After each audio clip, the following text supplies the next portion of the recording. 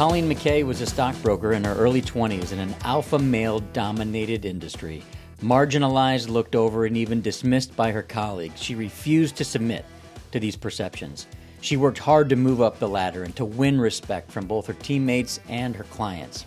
One by one, she brought quality clients to her brokerage, only to find herself in a situation where, through no fault of her own, the brokerage had failed, leaving her in the middle of a heated and messy legal battle. Now, Colleen is not the type of person to ignore responsibility, so she showed up each day to guide her clients while others in her company hid under a rock. But it gets even worse for her, much worse.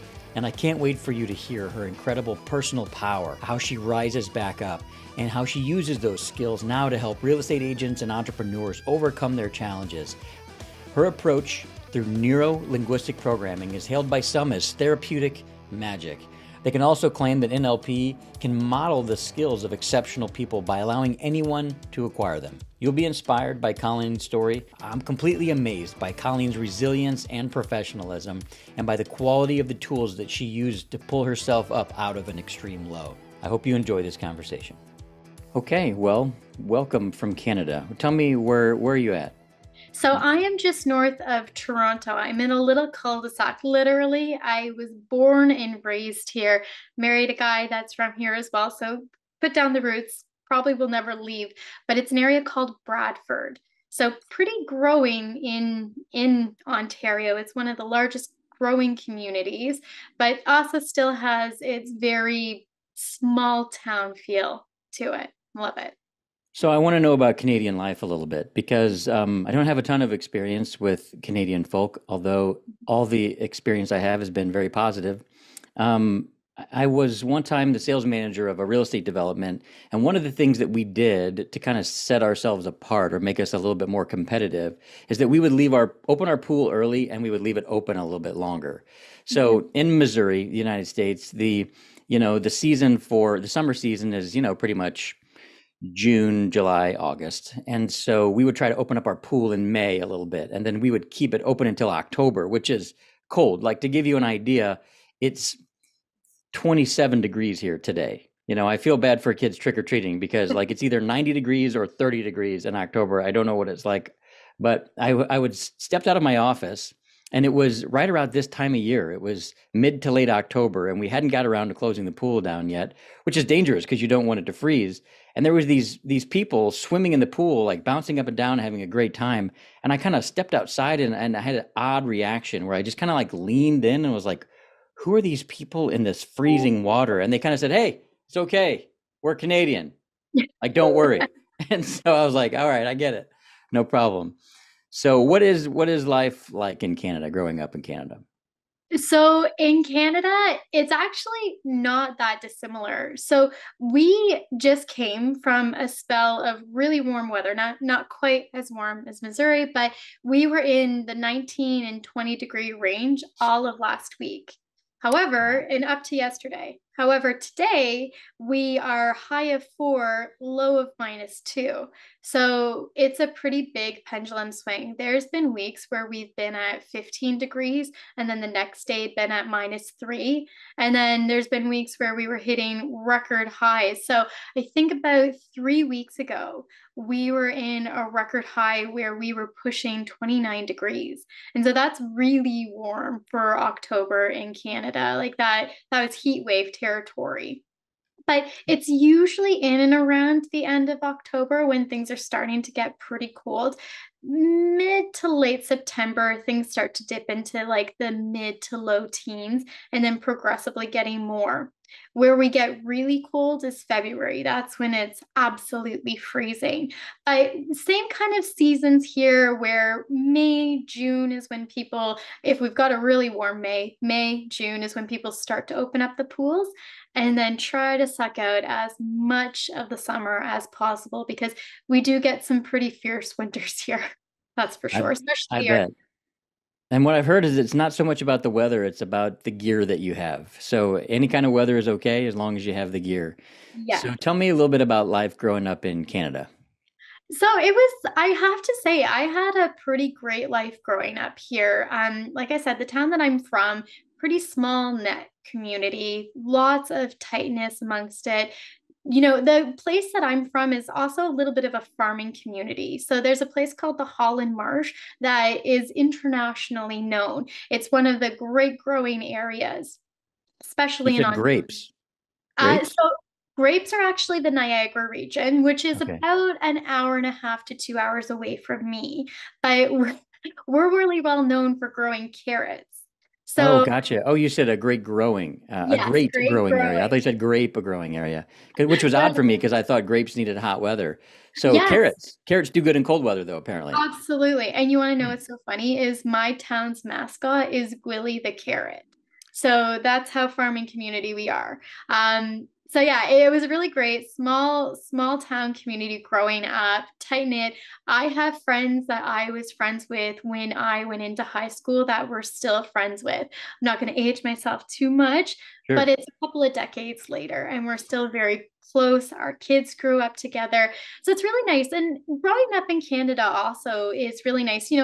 I think every country has its benefits and then, of course, its drawbacks. And anyone who looks at the news definitely has seen some of the Canadian drawbacks as of late. But overall, I think that I'm very lucky to have grown up in Canada because I've gotten all of those benefits that have been so closely at my fingertips. And, getting all of the different seasons as well. I definitely am more opposed to the summer and spring months. Those are what I prefer. I don't like being cold, so I'm constantly brought up in sweaters and blankets, especially because I do work from home in the winter time. And I don't love to go out, but on the occasion, I do like to get out and do some of the winter sports. So in the past, I've snowboarded, I've skied before. I haven't snowshoed. That's something I do need to do. I want to give that a try. But it's pretty lucky to get to have all of the four seasons and experience it all throughout one year. So I gotta say, I'm pretty lucky getting to live here. Sounds like you're pretty pleased. And so Yeah. I've noted a few things already. So you don't get out much and you have deep relationships from high school. So that tells me you're an introvert and you really like deep conversations. I do love deep conversations. I'm an extrovert introvert. So I'm really a chameleon. It depends on the situation. Okay. I really do love being in a tight group and talking about things that really matter. I also really love observing people. One of my favorite things to do is to go out in public and just watch people. And I know how creepy it sounds. I actually do recognize how creepy it sounds, but I love to just see how people are interacting, see how people move and live their daily lives. And then to also think about, like, I wonder what their life is about. I wonder a lot whenever I meet new people. And that's one of the things that I love. That's why I'm an introvert extrovert, is because I love meeting new people. I love going to a new place and having a new group of people that I can ask them about themselves, find out who they are, why they are the way they are, what their experiences were like growing up as well, where they came from, what they do and why they do it. So that's the extrovert side of myself. And then I also love being on stage too. I grew up doing something called Irish dancing. I actually competed internationally. So from 5 years old all the way up into my 20s, I actually toured with a dance troupe too. So I'm used to being out and about and kind of performing in a way, if you think Is about this like river dancing? it. Yes, absolutely. That is Just like exactly that? what it is. Yeah. Okay, extremely difficult and you know, taxing. Did it take you a long time to learn how to do that? So I learned at a young age. So I started dancing when I was 5. And I was one of those dancers that I was really, really good or I was really, really bad. Like some years I would win the Canadian championships, Hmm. and then some years I would be pressed to even place at a regular competition. Um, so it was a very interesting learning curve for me because I naturally had talent. Like from a physical standpoint, I naturally had good muscle memory. I had the right physical makeup to be able to do both the hard and the soft shoe dancing. But as a young person, my brain was everywhere. I had trouble concentrating. I had trouble remembering my steps. I, my dance teachers would always tell me, like, I needed to just go into autopilot and dance so that I could dance well. Because if I was dancing and I was thinking, I would dance terribly. And I was Mm. also one of those dancers where literally anything that could happen did happen. So I was at a national championship once, and it was in, I think it was in Nashville. I was dancing at the Grand Ole Opry. And as I was dancing, if you've seen river dance, you'll see sometimes we do leg kick-ups. Hmm. Well, I had my dance shoe had come undone and I could feel it slipping off. And Oh when I no. did the leg kick up, my shoe literally flung up, hit the chandelier, and then landed directly on the judge's table. So, Wow, that's like a weapon. yeah, That's those shoes. They're probably heavy shoes too. Like, yeah. So literally to say, because the hard shoes have the thick top and the thick heel. So needless to say, caught a lot of attention. Everybody was kind of talking about it, like, oh my God, did you see that? Like it was a funny thing at the same time. I mean, me as the dancer who it happened to, because obviously I wasn't getting any mm. points for that. It was embarrassing. It was upsetting because I had trained very hard to get there and I didn't get disqualified, but I definitely did not place well in that round. So, It was a any, solo performance, not yes, like it in a was. group. Okay. Yeah. I did a lot of solo. I did do some group, but mostly solo was my competition. Yeah. Isn't it interesting how a lot of times we remember our, I don't necessarily want to call it a failure, but it's more of a fluke. Those things that happen that we have no control over. We remember it, right? Um, And it's such a compelling story because that's kind of what happens. We're going along, we plan for the best, and then all of a sudden a wheel falls off the wagon, and now we're left to make a decision. And yeah. it's in those decisions that really sort of define us. So, like, how were you defined after that incident? So because it was things that happened to me so often, my dance teacher literally once told me like if I didn't have bad luck, I'd have no luck. And that's Mm. been something that's kind of followed me. It made me have to learn resilience because I had to be able to compartmentalize things from a young age and still be able to perform at my height. And that was hard because that probably happened to me. I want to say maybe I was about 13 or 14 when that specifically happened to me. But for every one of those stories, there's hundreds of others of different things that have happened throughout my life that have been similar type of things. I'm at the peak performance. I'm really trying to achieve great things. And then something completely takes me off path and really makes me have to exercise resilience, compartmentalization, and then be able to reframe and redirect into a new direction. And sometimes it's a similar direction, and sometimes it's a completely different direction as a result. But it really has scoped who I became doing that type of sport because it required me to perform at a very high level and to be able to be basically a showman, be able to get on stage. I remember I was, I think, maybe 16 or 17 at the time. And literally, right before a nationals, my grandfather passed away. Literally, days before we were to fly out for the nationals, he passed away. And I had to compete. We weren't going to cancel the trip because it was a very expensive trip. I'd been training for like 6 months and I had to go and I had to compete. And that was, a further lesson of how you have to be able, life doesn't wait for you.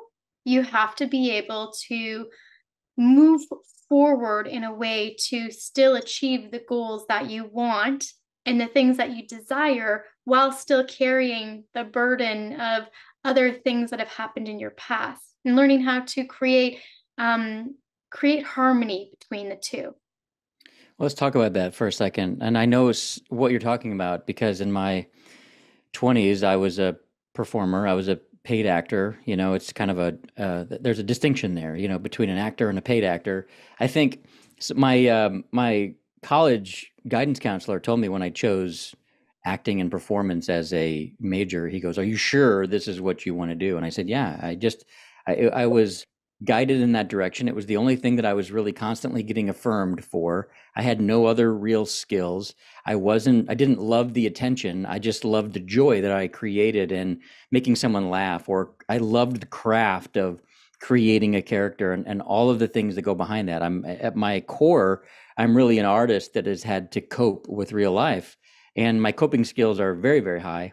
And so I understand what you mean by compartmentalizing uh, trauma or compartmentalizing those derailing events that happen to you. And I want to talk about that in more depth. But I would say you're right that a lot of times when we're performing, and this transfers in business and it transfers in sales, because in a way, those are performances. I mean, you have to be on. There's a certain level of energy that is required of a performer that most people will never understand. There's also a duty to focus on the performance that a lot of people don't give performers credit for. And this is what you're talking about by needing to be laser beam focused, regardless of the emotional things or physical things that are happening in your life. Staying in character, Yeah. regardless of external stimulus, right, is a skill, because most people just want to give up. They want to stop. They want to start over. But we can't do that in life. We have to just kind of continue on and get through the scene and then evaluate afterwards.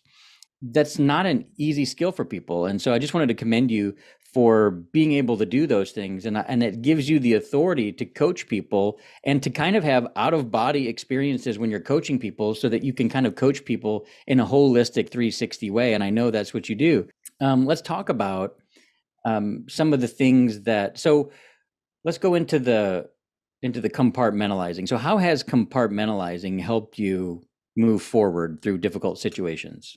So I started off when I was 21 as a stockbroker.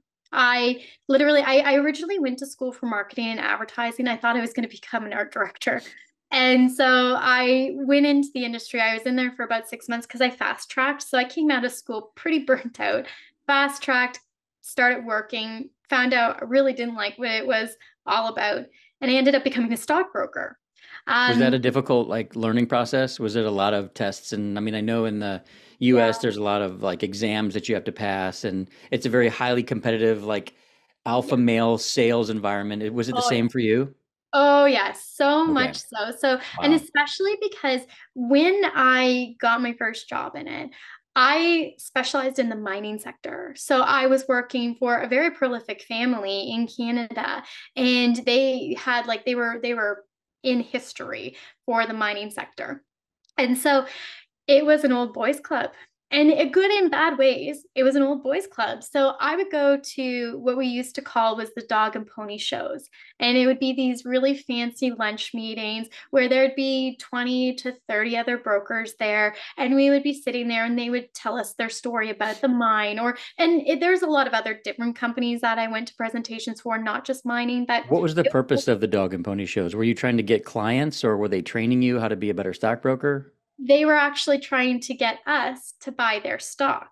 So Okay. at these events, they would tell us a story about the stock because they wanted analysts to follow them. So there'd be analysts there that were there. They would want the stockbrokers to include it in their client portfolios. There was we do flow through in Canada as well. It's a tax tool, tax mitigation tool. So they would want us to buy their flow through shares as well. So there was a lot of different reasons why we would be invited to go there, but it was always the intent was for us to buy their stock, support their stock, participate. Okay. They're And so selling you on their company so that you can exactly, go sell their stock. Gotcha. exactly. So when I would go there, I would be probably one of three females there. And keep in mind, I was 21 when I started. So the females that were there were usually in their mid 40s to late 50s. So they were in some ways almost double my age. Can you describe them somewhat? Like, what were they like? Like, Uh, were they effective? Oh, quality, hardened? Had they changed, do you think? Had they yeah. The first, compromised, or were they just powerful? Describe them a little bit. so the first word that came to mind was hard. Now, I'm not saying that in a bad way, though. They Hmm. definitely were powerful because these women, to be able to still be in that space, especially back then, and Hmm. still be, thriving there, they had to be very powerful women. The woman that mentored me, her name was Pauline Hawthorne, and oh my God, I used to call her Mama Bear. She was very much one of those women. She was the COO of the brokerage that I worked for and the CFO. She held two titles. And she was just such a resilient woman because she'd been in the industry. She used to work for a couple of major companies in Canada as well throughout her history. She dealt with the guys that belittled her. She dealt with not having, a place at the table. She made her place at the table. And so there were women who were definitely hardened by it, but they were effective and they were strong. Funny thing was is that because I was 21 and I was coming in, it's not like they just automatically gave me respect. They kind of looked at me actually like, oh, you know, kind of felt bad for me at the same time, but then very, very few of them were willing to help because they had fought so hard to get there themselves that they didn't want to, I guess, they didn't want to separate their focus by mentoring somebody, but Pauline did, and she was amazing. So she really, really molded who I was back then. And it was so funny. She would always give me the advice. She's like, get as licensed as you can and learn as much as you can, and then keep moving up. And that was that mentality because you knew, when I was at these lunches, I'd be in the room of the other three females, all of the men that were there, it was really funny. There would be a very older group of gentlemen, and there's a couple of gentlemen who would always kind of not fight, but like kind of be like, "Oh, you're going to come and sit beside me today." And it was almost like they wanted to like protect me kind of Mm. from the situation because I mean, I'm sure you recognize there are certain industries that do carry negative connotations about them Sure. and what they kind of look at females like, and that it really has gentrified. It's getting better, but back then, Stockbrokers is one of those professions, right? yeah, absolutely. I was just a Mm. little piece of meat back then to a lot of them. Look Gotcha. at least. So yeah, it was very interesting because I really recognized because my job was also to bring in clientele as well. I needed to build out my own portfolio. And I really recognized that I was gonna probably have difficulty because first off, who that is a high net worth individual is going to look at a 21-year-old and be like, oh yeah, here's $1 million, no problem. Like that was a limiting belief that I had that Yeah. I had to overcome. I was very lucky that the brokerage that I was at, they did give me a lot of opportunity. The owner of the brokerage would throw me deals here and there. And I also did a lot of research for the company as well. So I ended up actually getting some really good information for him that helped him win a lawsuit. So there was definitely some wins. And it really taught me the foundation of learning communication because I was dealing, like I said, with all of these people who were far older than me. And they were already looking at me like, oh my God, she looks baby faced. Like, how old is she? What life experience does she really have? Kind of thing. So there was a lot of limiting beliefs that were being imposed on me. So I And had there to, was probably some truth to it too when you look back on your 21-year-old self. And when I do, I see how arrogant that I was and how much I thought I knew the world. But it's like that gave me the confidence to go into places that I'd never thought I was um, qualified to be. And in fact, I did go to places that I wasn't qualified to be and learned fast. yeah. But at the same time, the fact that you're there Yeah. means that you are qualified to be there in your own mind. And I love the confidence that you had. And so, did you? What was your overall feelings waking up every day? Were you putting on your clothes and like your shoes and saying, "Oh, I got to go to this environment again and like deal with all this," or were you just like, "No, I'm focused on the work or I'm focused on the learning"? Like, where was your focus during this time? Both the work and the learning. Trust me, there was definitely times where I'm like, oh, but everyone has those periods of Mm. time. Sure. And those are normal. And those are actually what scopes the motivation. I would get up every morning because with that advice that Pauline gave me, get as licensed as you can. do as many exams as you can, like get as many under your belt as possible. So I started off and I was very fortunate. Fortunate and unfortunate. My commute was 2 hours door to door. I took a train to work. Wow. So for 4 hours each day, I had the ability to study, and I did.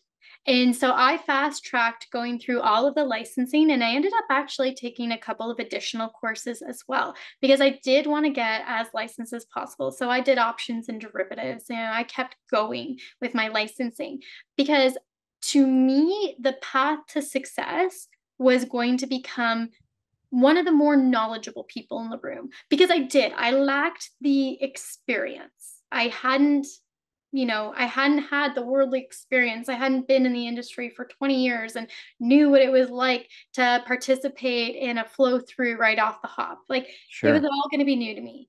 But as long as I knew a lot of information, I knew that I could position myself as a knowledgeable source. And so that's what I really focused in on doing. And it really did help me. And that's kind of when my sales journey began because like I said, I was responsible to try and find my own clients.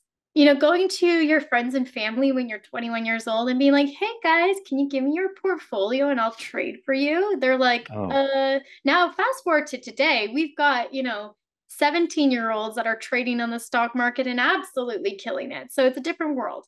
But back then, I was like, okay, I'm going to need to learn to become a better communicator and salesperson as well, so that I can actually communicate what I've learned and convince people that I know my shit. that's So, exactly right. So, I mean, I had the exact same sort of experience when I started real estate. I was 30 years old, and the average age of the real estate agent was like 65.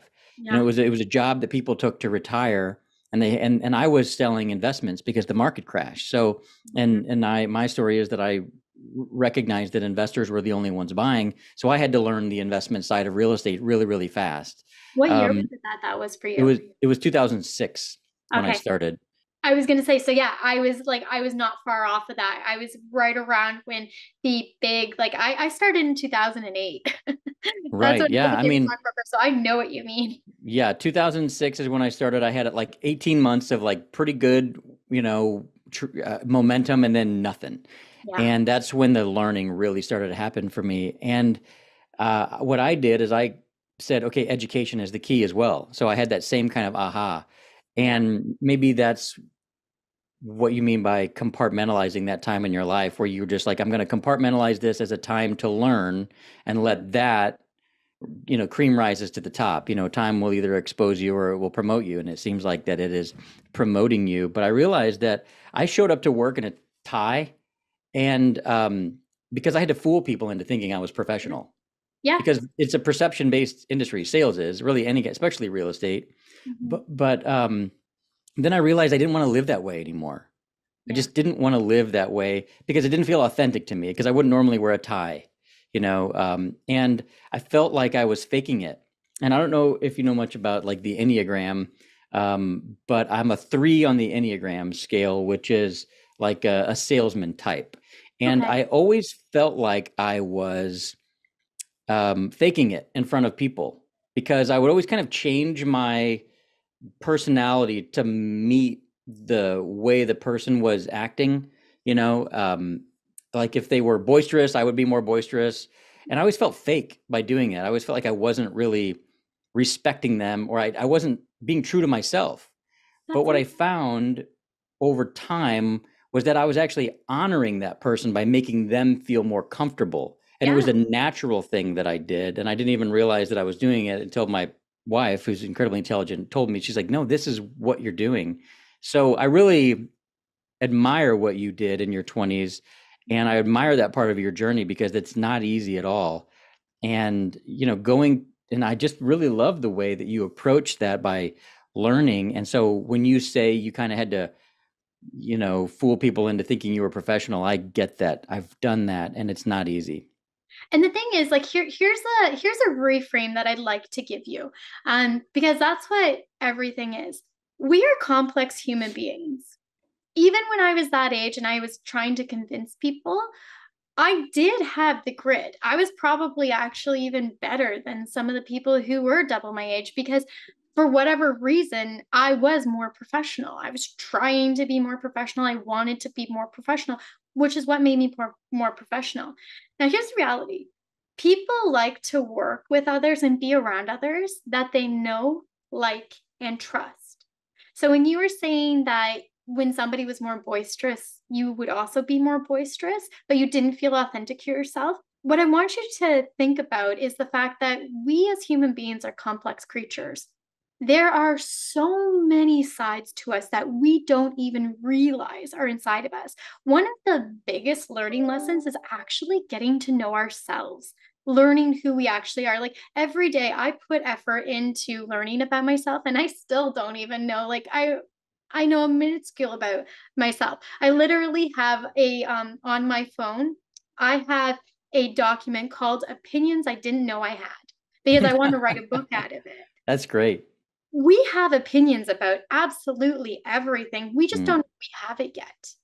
Just like we have aspects of our entire, like everything that makes us up are just aspects of things. So while you were being boisterous and it didn't feel authentic to you, I'm willing to bet that if you talk to anybody throughout your life before that moment that knew you, they would probably be able to pinpoint a time when you were also boisterous to some degree in a given situation. And it's because we're chameleons. We naturally tend to not change in a bad way, but to adapt to different situations because that's how we survive. You have to adapt. You adopt and you adapt to survive. So when you are with somebody and you begin adopting because you've adapted to how they're acting, you're actually creating rapport, which is a fundamental foundation of creating a relationship where they know, like, and trust you. The more that you have the rapport, the more they feel like they know you.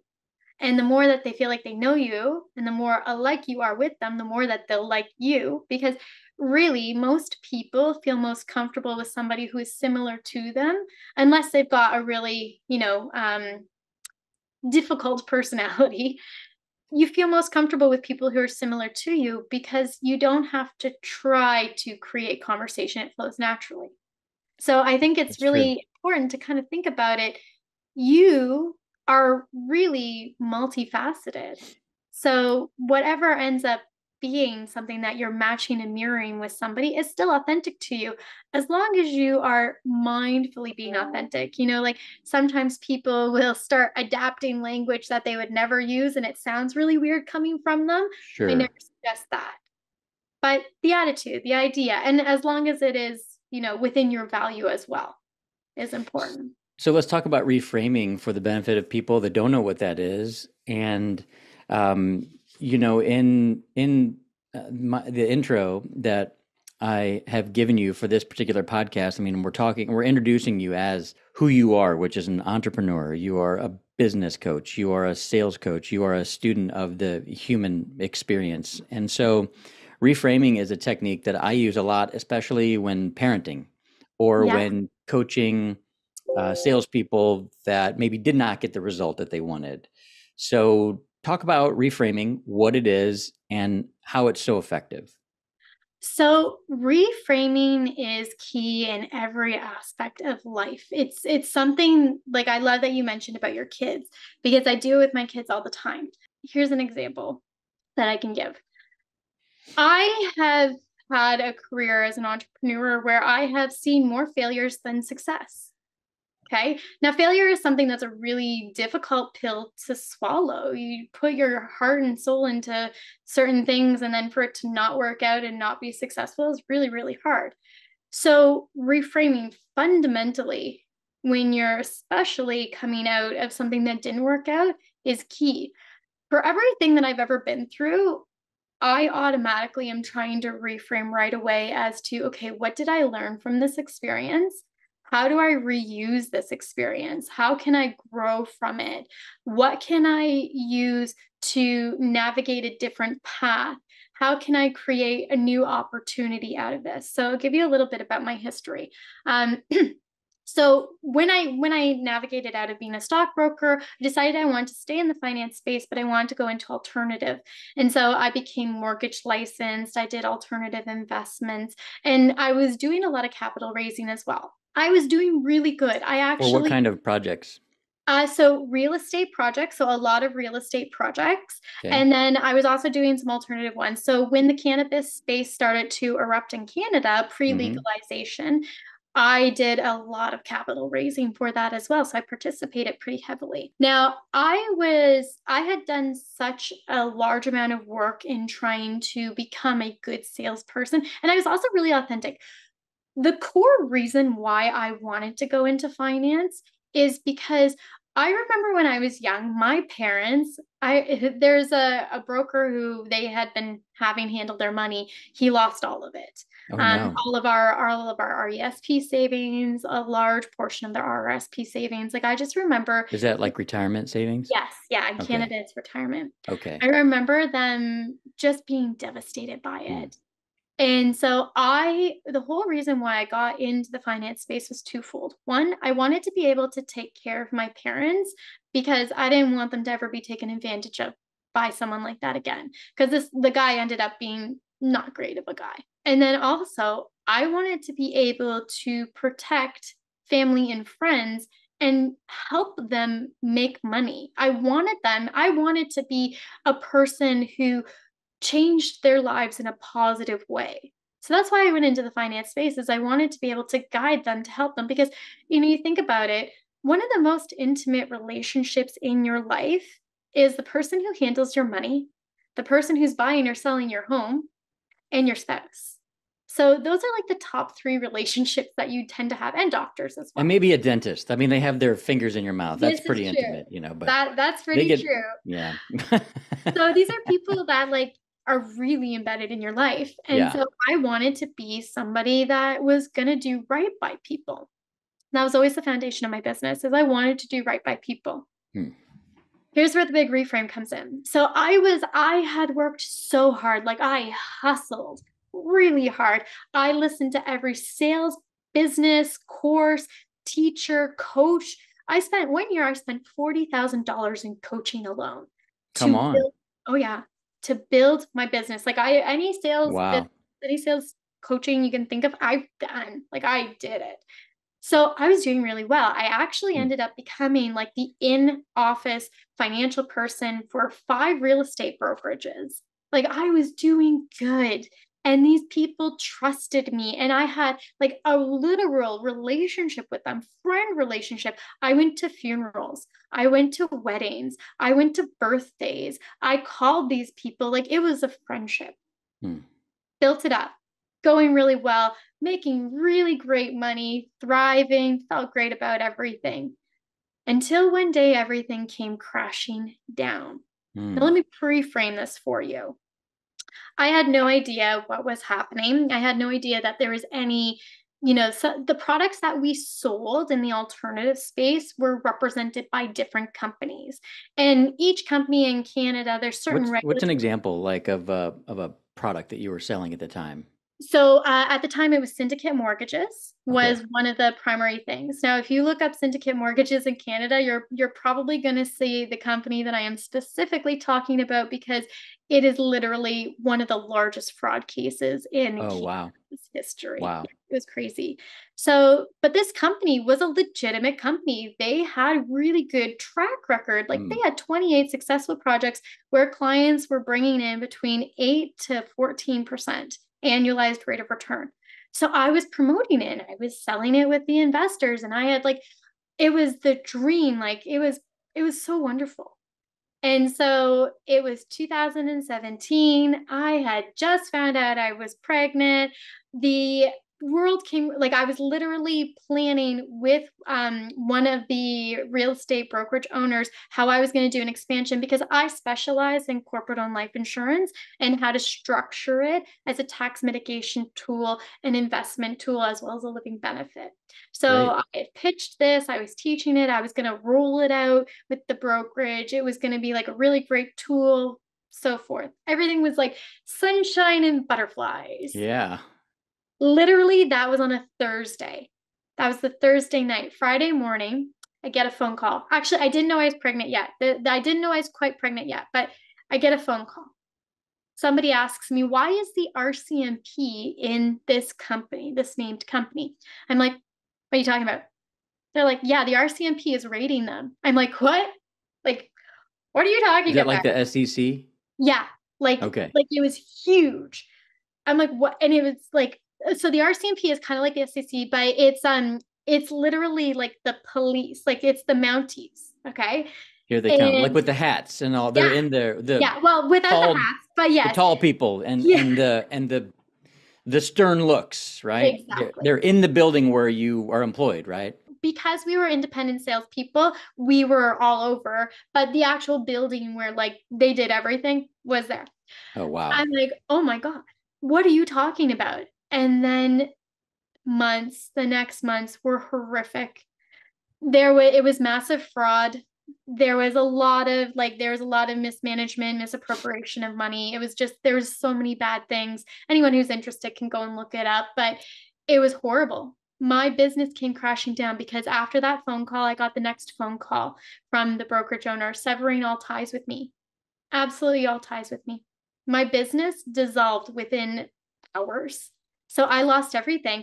So And then help me understand though. So this is a fascinating story, and thank you for sharing it. So did you bring clients then to investments that were then managed by a fraudulent company? yes.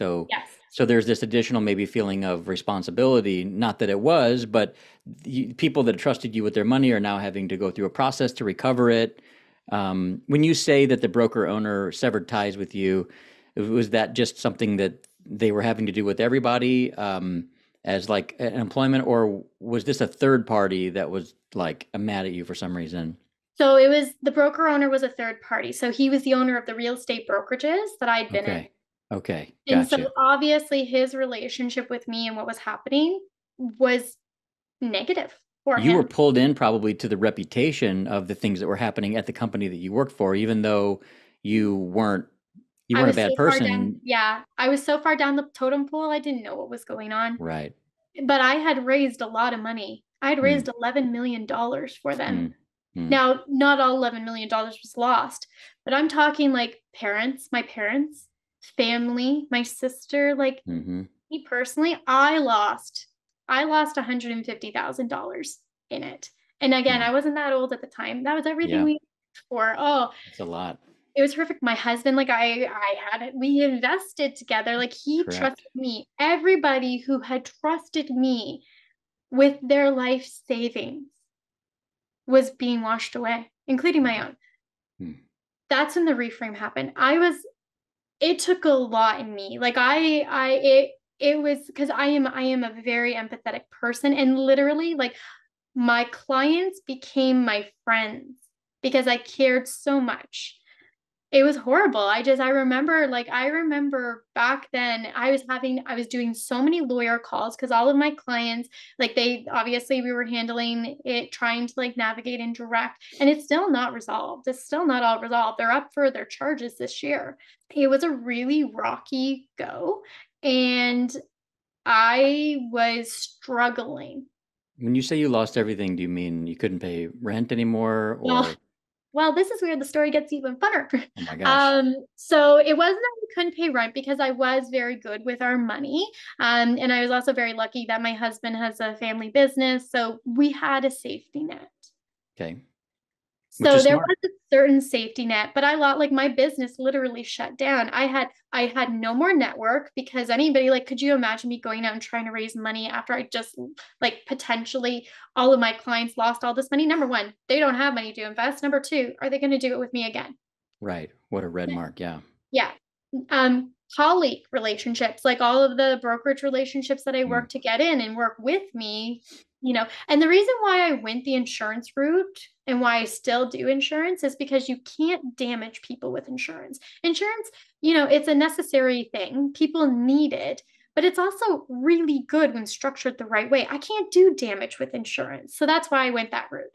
okay. I literally all of that, my business, the partnerships that I was in, all of the business relationships, and a lot of personal relationships. I lost so many friends at that time. and I didn't know what I was going to do next. I had no direction because I was like, I can't ever do investments. I don't ever want to do investments again. I never want to be the responsibility of somebody losing money again. I was just broken. Can we talk a little bit about the day to day? Like, if you don't mind going back to that, to Yeah. those moments, like waking up and just thinking about what are you going to do today? Now, knowing you better now, having had a conversation with you, I know that you were able to reframe it and pull yourself out, and I want to talk about that. Yeah. But in those moments where you just felt lost, like talk about what the days were like for you. Oh my gosh. So I wouldn't be sleeping. I couldn't sleep at night. And every day consisted of me needing to call clients and tell them what was happening, and then needing to book the lawyer calls with them. Or, And you were probably in your first trimester then at this point too. yeah, and I was only just finding out. So I had just found Wow. out I was pregnant, and we literally, I was on like that day. So this is where the story gets really, really funny. So I'm struggling to get up every day, and every day is consisting of me telling clients bad news, having people like wanting to attack me and like Right. tell me I'm a horrible person. So having to field people literally telling me I ruined their lives, and Wow. just and feeling it, feeling the weight of it, and then having to get on the next phone call to do the same thing because I picked up the phone. I was the one. A lot of brokers disappeared, but I picked up the phone calls from people to the point that I was picking up phone calls from other agents, clients, and talking to them. So I was fielding it all and I was absorbing it all, and it was horrible. And I was having trouble eating. I was having trouble like even thinking straight. I couldn't sleep. I was at the rock bottom. I was so depressed and I didn't know what I was going to do. I had no idea where I was going to go. I didn't know if I needed to get a job at McDonald's. I didn't know like anything. I was so broken as an individual. And then found out I was pregnant. And What's the name of your first child? Theo, his name is Theo. And he is like, oh my God, this child, he really is like, he is. I know every parent is like, oh, my child is fantastic, but like, he's special. Aria, my daughter, is also very, very special too. But like he represents resilience to me as well. And he is very much my own personality as well. Like he's extremely empathetic, very loving, all of that stuff. Well, So he was born in war, right? He was yes, born in conquest. So, yeah, I'm surprised you it didn't was name him Conan or something. Theo the Conqueror. That's cool. the buffer. So I'm with you. I'm feeling the Yeah, pain with you. yeah, So I can't imagine what those days were like because I also absorb all of that energy and I absorb all of that responsibility. yeah, That's why I truly wanted to master real estate investing because all of my grandparents were my first private equity lenders, and yeah. then my parents and their friends, and then from then on, it's other people trusting you with their money, and it means a lot to me. And it's always been difficult for me to see how cavalier people are with other people's money, but I have a really hard time doing that. And so I've got to know that I know that I know that it's a good investment, that it is going to work out. But I mean, COVID can hit. I was in the middle of building a 9-bedroom short-term rental when all of a sudden worldwide tourism stopped. And I didn't know if I should still make the payments on this loan because if I was gonna lose the house, or if I needed to spend, it was going to cost $100,000 to furnish this place to get it ready for the market, but there was no market. Global tourism had shut down. So it's like, what do you do in these moments? And so here you are in these moments of complete indecision. And how did you begin to build your way out? So literally after we found out we were pregnant with Theo, my house fell apart. So we had a rental basement. And literally, I was on the phone with the lawyers. My parents were in the house with me, and we were talking about what was happening. My tenant comes upstairs. There's water running down the walls. Mm, I'm like, go downstairs. no way. Septic pump back up.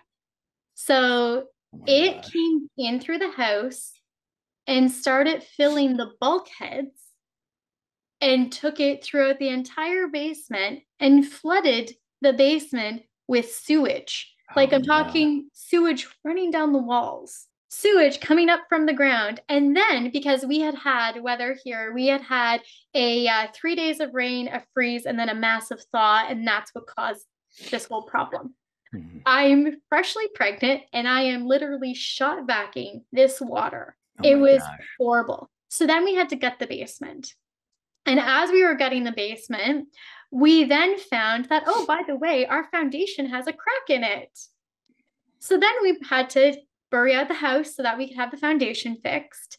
And then as we were doing all of that, we are like, okay, well, we might as well, because the septic system failed, to put in a new septic system. We're going to have to pay a lot of money. We're the last possible hookup for the town. So let's bite the bullet and hook into the town.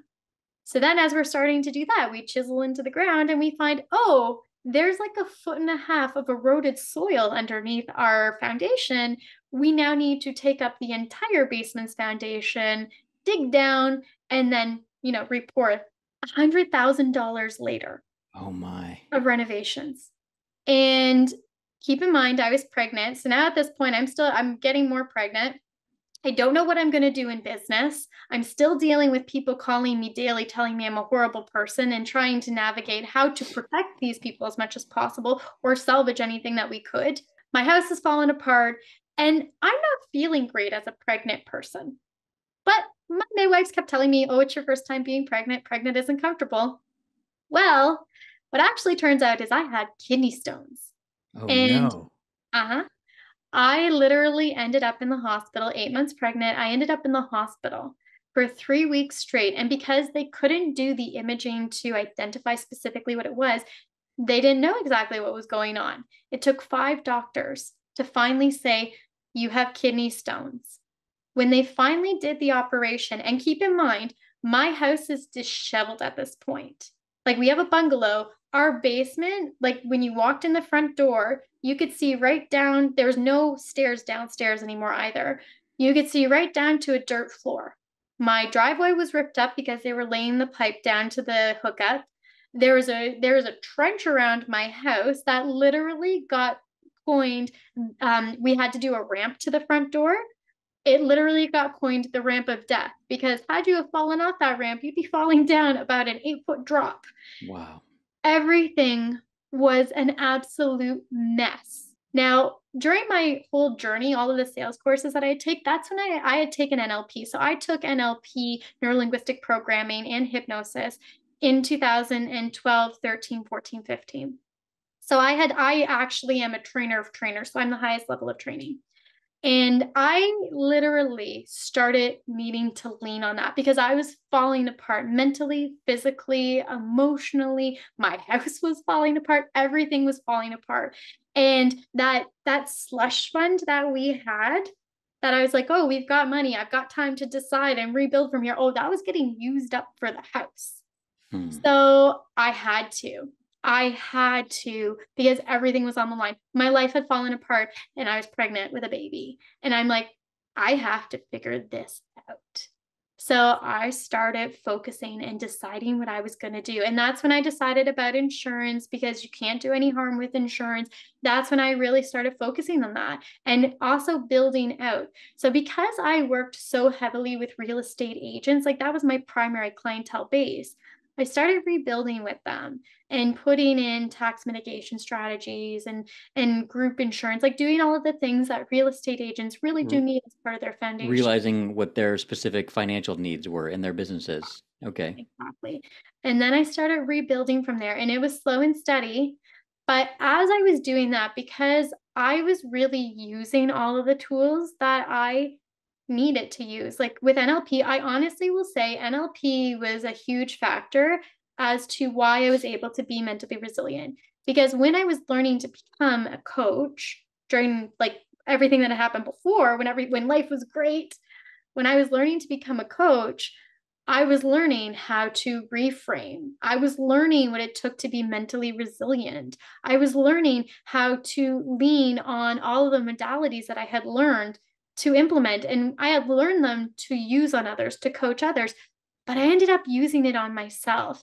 And I have to say, if I had not had those in place, I don't think that I would have ever gotten through what I did, because So I let's ended up talk even. about the Mhm. NLP for a minute, because some people know what it is and some people may not. So neuro-linguistic programming, Yes. it was founded in the right around the 1970s Yes. by a guy named John Grinder and Richard Family. yeah, and it was they were studying geniuses, weren't they? Yes. So Yeah. talk to us a little bit about that, and then how you use those to pull yourself up. Yes. So neurolinguistics programming's foundation is about how we communicate externally with what is happening internally. So the way that our brain is made up is think of us like a computer.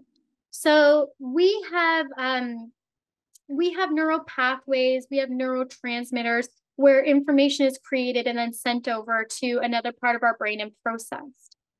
All of the information that we are absorbing externally comes into our brains and is then filtered through. And that's how we understand what's happening. So we have something called the model of the world. Depending on what your representational system is, so you might be visual, you might be auditory, you might be kinesthetic. So those are the three primary ones. Meaning you process the world visually Yeah, or more through, things you hear or more things that you touch and feel. exactly. Okay. Now, a large portion of the population is visually centric. So we take in everything that we see. There's also another portion that is very sound centric, so auditorily, and then the kinesthetic is the feel of everything. So this is how we take in our world, and then we process it. So, you know, the saying that put people out at a sunset and ask them to describe it, they'll all describe it differently. Mm-hmm. It's because the way that we all process our model of the world is very differently or very different from each other.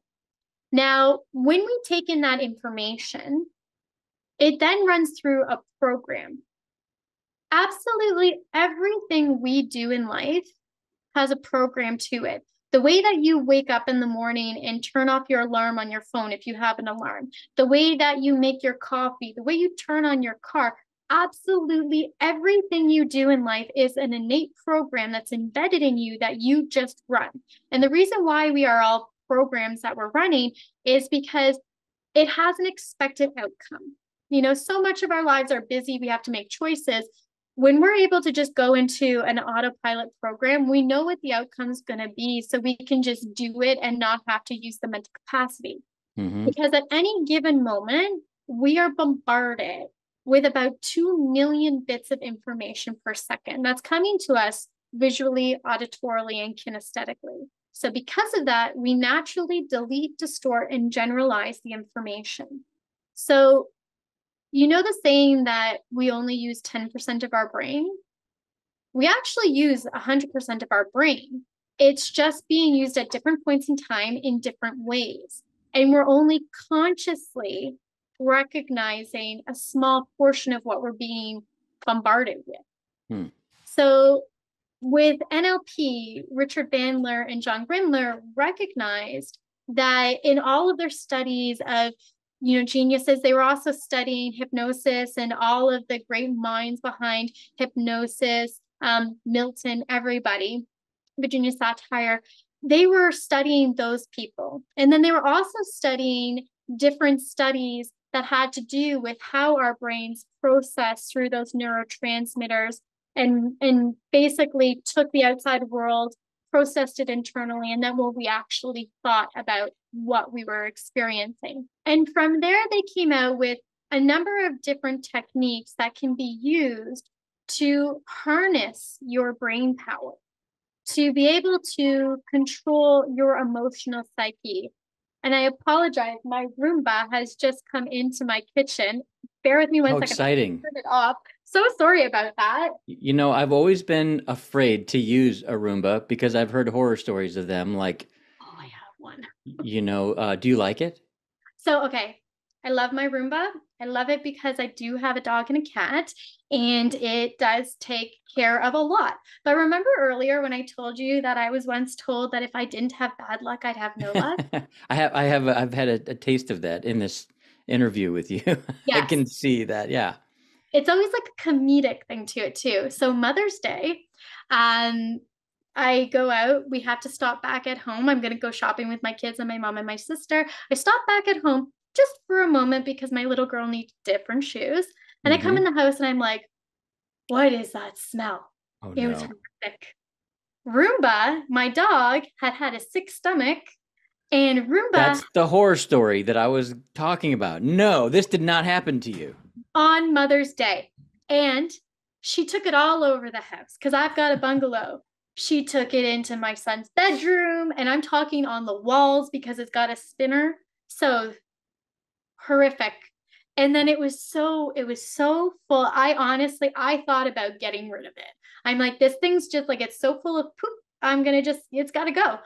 But I literally, I put on the gloves and I cleaned it out. Eventually, it was okay in the end. The whole Um, house. You just yeah, had to clean the whole the, house. oh, it was horrible. It was horrible. So, anyways, yeah, I know the experience. I've done it. I've had Yeah, it. you still have a Roomba. I do. I know it's like I didn't learn my lesson, but So, no, but what great courage you have. I mean, you're not afraid of that because you've already done it, right? So yeah, big deal. The I figured. benefit of having all the hair and everything picked up far outweighs the trauma of going through that again for Right, you. right. Like You're an I incredibly brave person, Colleen. resilient, Truly. Brave and resilient. resilient. Yes. Exactly. So So yeah, let's talk about a little bit about how we would use this NLP techniques when you're coaching yes, salespeople or professionals, because this is a lot of what you do now, coaching and taking your experience in the human condition and sales, powerful sales tactics and, results. And how would you use some of these principles to help somebody in sales? perfect question. So there's always in all of the coaching that I do, there's always two main areas of trouble that everyone has experienced, the hurdles that they're experiencing. One of them is their own personal belief systems or limiting beliefs that are preventing them from achieving the success that they deserve. And the other one is not having all of the tools to communicate and be able to convert potential prospects into actual clients and close deals. Those are the two fundamental issues that people run into. And then there's a plethora of reasons that feed into both of them. So right now, we're experiencing a pretty difficult market. Everybody is struggling. We've got real estate agents who really just don't know what to do in life. And we've got ones who are considering whether they should continue going forward in the industry or change paths. Well, And we've let's for people that don't know the industry that are listening, let's talk about that for a little bit because the available inventory on the market right now is as low as it was in 2008 yeah, because people do not right now want to get out of their interest rates that are 3 or 4% and selectively move to a home that and pay an 8 or 9% interest rate. They just don't want to do it. Inflation has caused the value of our respective dollars to go down. So there's really our buying power is less, our disposable income is less, and therefore people just aren't moving. Now, real estate is a need-based asset.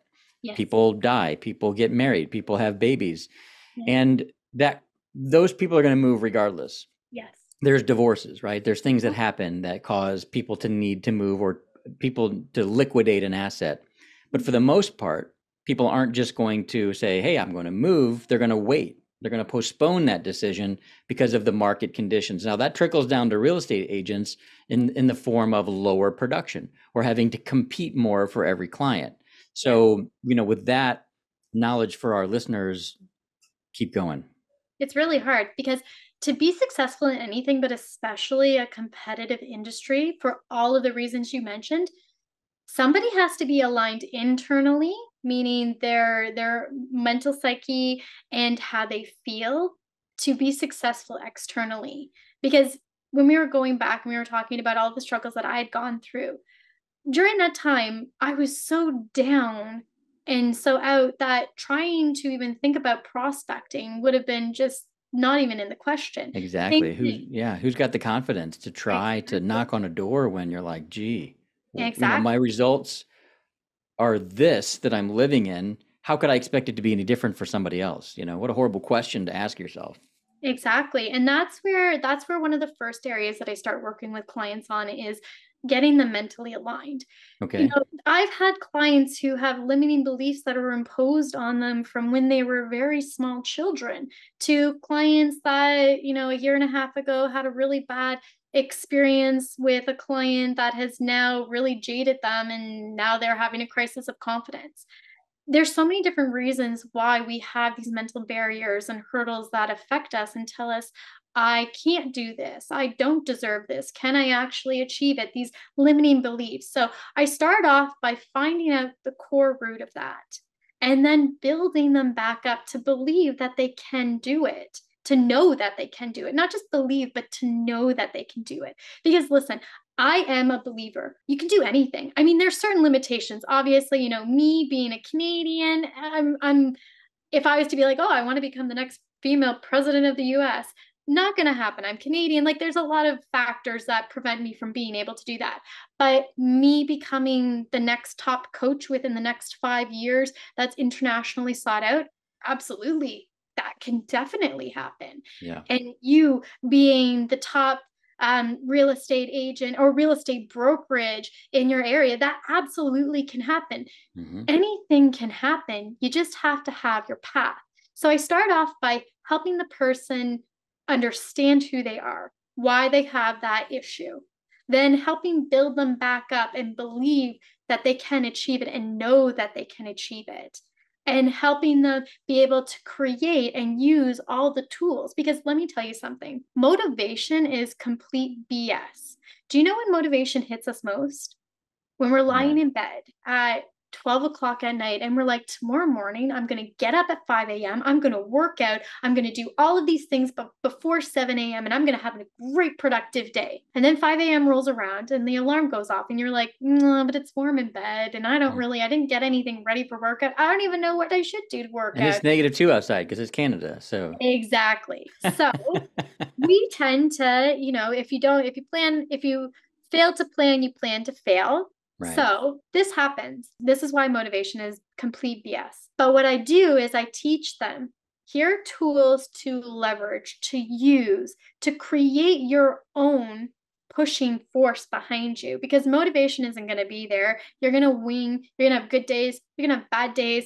So you need to have tools and strategies and programs, neuro-linguistic programming. So I teach them about implementing programs, rituals, so that they are staying on track. And then, because of all of my business experience and all of my areas of specialty, finance, social media, marketing, and advertising, we then address the business. So literally every client is individual. Every client has their own specific hurdles and things that they've tried that didn't work, and things that they don't feel comfortable doing that we need to navigate and figure out a different solution for. We then solution their business because they create goals. So I have all of the clients create the goals that they want to achieve. And when I have clients in my actual coaching programs, my coined phrase is, I drag dead bodies over finish lines. When I'm working with somebody, I guarantee their success to achieve that goal because I'm going to make them do it. They're going to do it. And they're going to do it in an empowered and positive way. And they're going to grow along the way because they're going to be accountable. So let's talk about that. You drag dead bodies. Sorry, I'm a nerd, and we have to talk about that now. No, You of drag course. dead bodies over finish lines. I like the phrase. It's attention getting. Yes. So it seems what I'm thinking you mean is that you're taking somebody that has lost all motivation or desire to, succeed, but for some reason they've hired you as a coach. Yeah. So they do believe there is some hope. Yeah. And you, at what point do they become resurrected? After they get across the finish line, after there's like a belief or a win, you help them get to their first win, and then they kind of come alive and learn to walk on their own again. Talk to me a little bit about what you mean by that. Usually after their first session is when they start to get resurrected. Okay. Most people, once they understand why they feel hopeless, why they feel limited, and where it came from, we can literally peel it back and show them how it's not correct. So I do things like timeline therapy. I do belief change exercises. I help people peel back where that belief came from and reframe it to an empowering belief. Use me for an example. Okay. I went through everything that I went through And one of my biggest limiting beliefs was, how can anybody ever trust me? How can How anybody did ever? you answer the question? So I did a lot of self work, and then I recognized I'm an authentically good person. I genuinely do want people to do well. Like when somebody is thriving and getting what they want and achieving goals, it completely it's like it fills my cup. Like I genuinely thrive off of other people achieving too, because it's so wonderful to see people like getting what they want and that happiness of achieving it. So in that time, I had to reframe, why would anybody trust me, to, why somebody will trust me?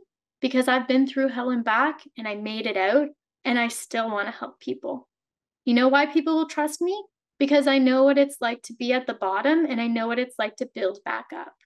You know why people will trust me?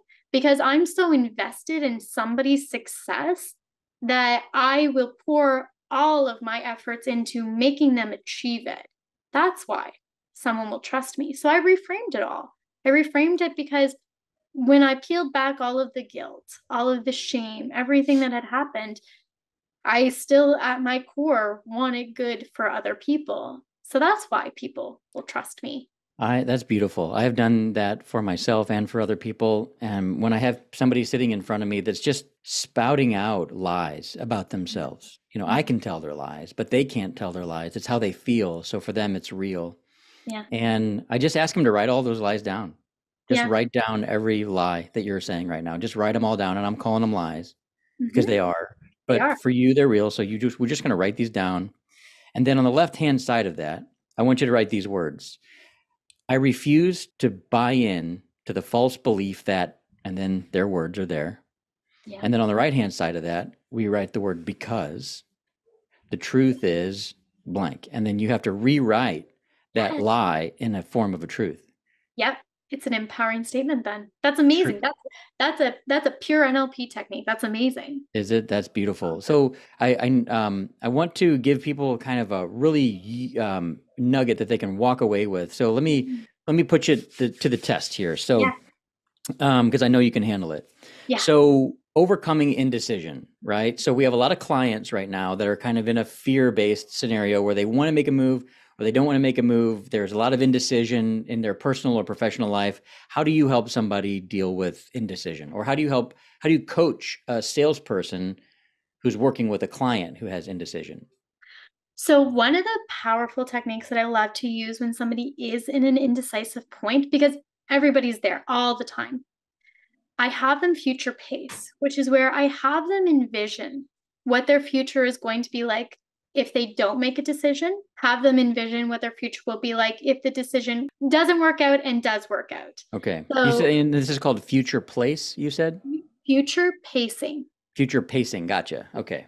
So by simply envisioning what the worst case scenario is and then talking through if that's actual reality, because oftentimes people are paralyzed because they're so fixated on that worst case scenario.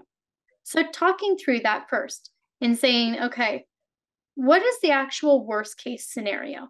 What could really happen? So let's say that somebody, okay, let's use defaults as an example, because we're experiencing record defaults happening in Canada. It's really starting to trend upwards, which is a scary thing. So let's say that you're working with a client who has not yet defaulted, but they're feeling the tightness and they're starting to think about whether or not they should be selling their home. And they're really sitting on the fence. So they're in that, or they're in the analysis paralysis or the indecision. So they're sitting there. So I'd say to them, okay, let's talk this through, because right now you are in the power position. You still have control over your situation. I know that it feels like you're losing control, but today you have control. So let's think about our situation. So, what is the worst case scenario if you were to decide to do nothing at all right now? What would happen? Well, I can't afford the payments. So eventually I'm going to go into default. And when I go into the default, then they're going to force me to sell my home under duress. And when they force me to sell my home under duress, there's all different scenarios that can take place. Like I've literally heard heartbreaking stories of like single parents, their home's in default, they are undergoing medical issues themselves. Their children are, being displaced and they're like having to sell their house like as Mm-hmm. okay. That's a horrible situation. So like that's catastrophizing the situation. So you talk about them, worst case scenario. Now, what's worst case scenario if you were to take control today and you were to put your house up on the market? I really don't want to move. I really like my home, uprooting my family and everything. But what's the worst case scenario? Like talk that out. And you keep having them talk it out. And you keep reframing that in a positive way. What's the best case scenario if we do take action today and we decide that we're going to list next week? Well, then I'm able to control my situation. I'm able to stage my house well enough so that it can get the top dollar. I'm able to buy myself some time before mortgage default comes so that I can also find a new place to move and not be under duress then. It's all about empowering them to make the decision and walking them through each of the scenario. Worst case scenario, if you don't make a decision. Worst case scenario, if you make the wrong decision. Worst case scenario, if you make the right decision. And reframing it all for them so that they can feel like they have the control that they're currently lacking. Does this work on all people or only people that tend to kind of move away from pain, in their sort of general, like people either move away from pain or move towards pleasure? It seems like most people move away from pain. So maybe that's just a great blanket tactic to work on a large percentage of the population. It works. This is a tactic that will work on everybody because you can very easily change it. So I was giving that negative scenario. What's the worst case, worst case, worst case? Mm-hmm. But you could do, okay, what's the worst case if we don't make a decision? What's the worst case if we make the wrong decision? What's the best case scenario here? You can do the negatives versus the positives, the pros and cons. Because if you do have somebody who is the move towards positive, and you are right, there are a few people, like there's a small group of people that are more influenced by going towards a positive, but the majority of the population is influenced to get away from the negative, to avoid the negative.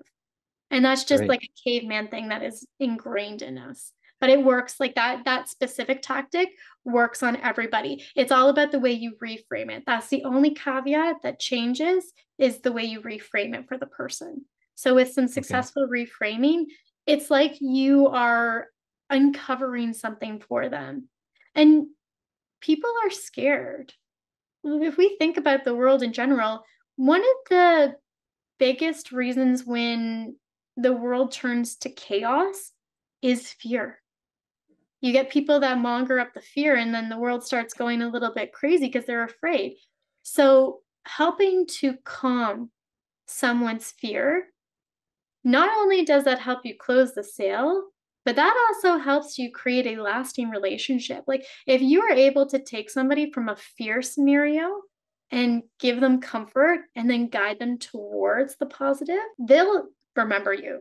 And they'll want other people to feel that too. Because regardless, even in a perfect scenario, buying or selling a home is a scary thing. There's so many things that could go sideways. And, having somebody who is really in your corner protecting you, it means the world of difference.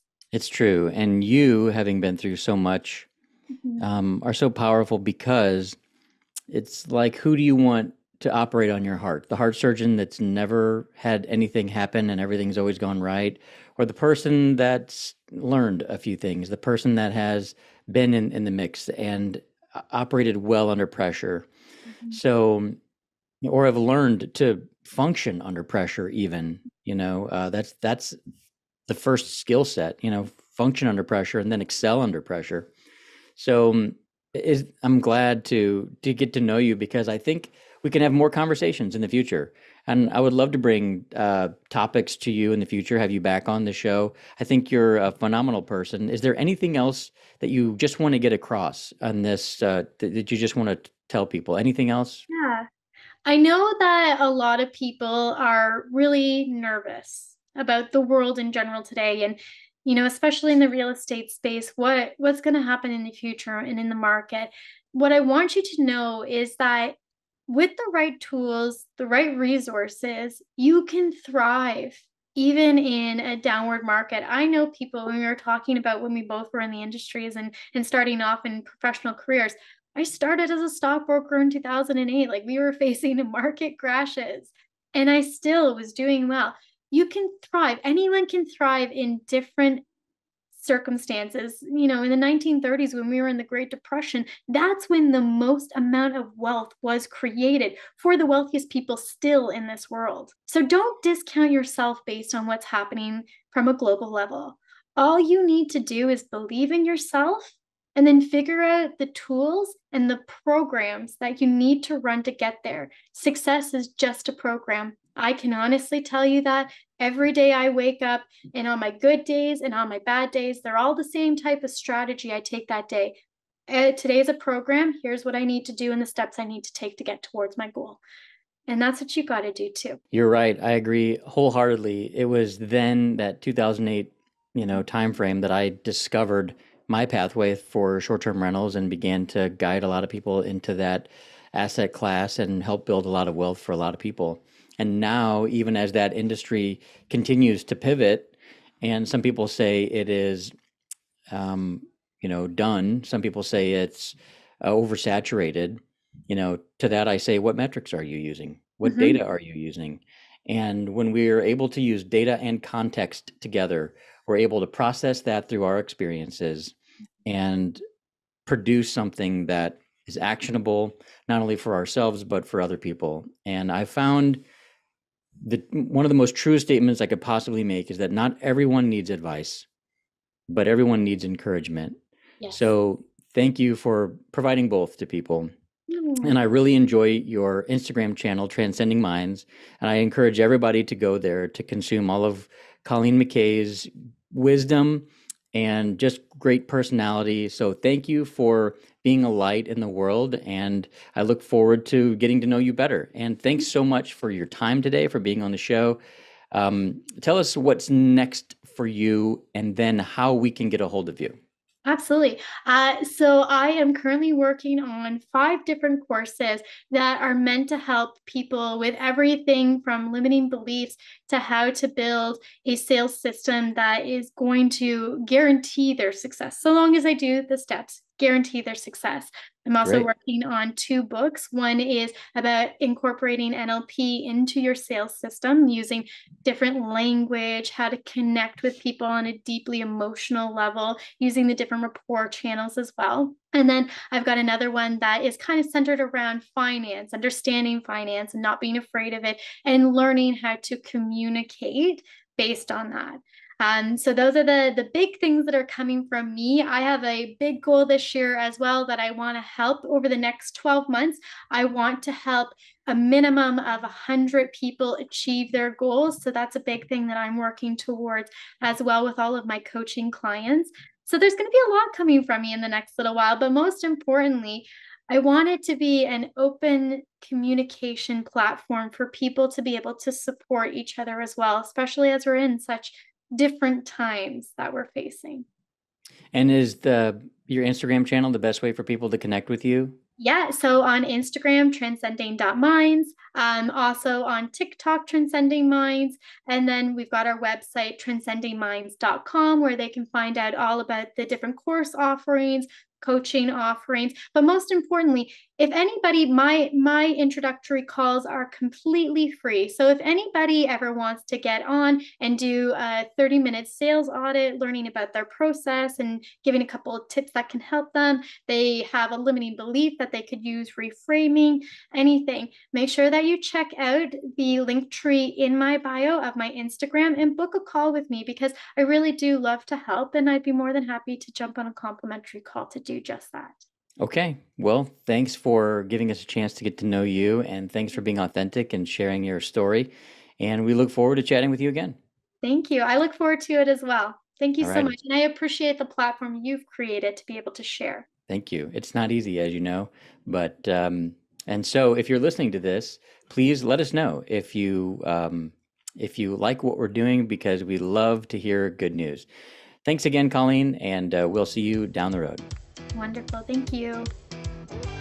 Well, a big thank you for listening to the end of our podcast. I know your time is valuable, and I hope you got a few takeaways that are going to help you get a greater return on that time. I know you will. And if you did enjoy it, I'd sure appreciate a share or a comment. Feel free to subscribe for instant access to new episodes and offers. There's also a ton of free content and ways to learn more and engage more at WorleyRealEstateNetwork.com. Until then, we'll continue to bring you recipes for success and real stories from real people who, like you, are living out your divine purpose. And hey, God loves you.